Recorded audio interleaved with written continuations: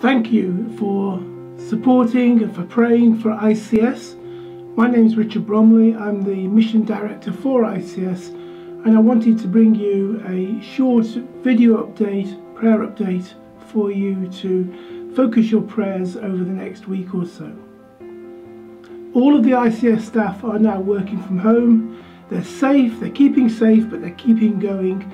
And it's been a huge adjustment, but they're doing well, and I'm pleased to say they're all safe. We've had to cancel the ICS conference. That's a great shame. The ICS conference has been a great resource to chaplains.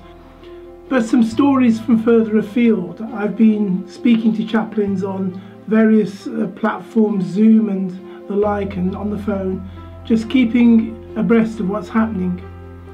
And I've had the opportunity to talk to people like Haynes Hubbard, who's newly in post in Cairo in Mardi, and he's had to deal with these amazing floods they've had recently, and now the coronavirus coming across that country as well.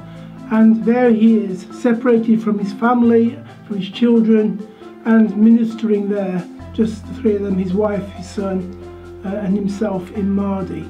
And all that adjustment, but his spirits are high. I've talked to other people who've had to consider, how do you minister when you're locked in your home? And there's been some great creativity out there.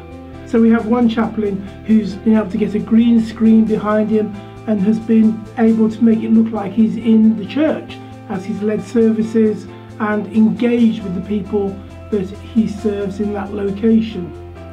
They're doing normal things in extraordinary ways, and it's in the midst of such a difficult time, it's a joy to see how they are continuing to minister to people. I wanted to leave you with 3 areas you could pray for. My first area I'd ask you to pray for specifically is, we have 70 mission partners. They're over in Latin America, the Falklands, Europe, North Africa, Middle East. They're preparing for Holy Week. How do you do Holy Week now? And I would ask you to pray for them as they look to care for the people that they have pastoral responsibility over, and as they put together the Holy Week plans, pray that they're inspired.